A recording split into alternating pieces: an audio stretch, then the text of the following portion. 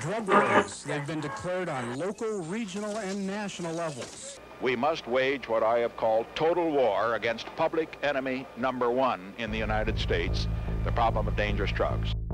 Since 1971, $2.5 trillion have been spent on the war on drugs. When we say no to drugs, it'll be clear that we mean absolutely none. Some think there won't be room for them in jail. We'll make room. But today, illegal narcotics are purer, cheaper, and more available than ever before.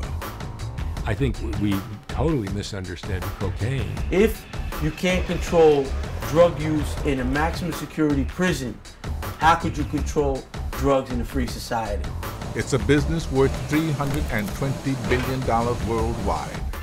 Whole nations have been brought to their knees by the war. In Mexico alone, 47,000 drug-related murders in the last 6 years.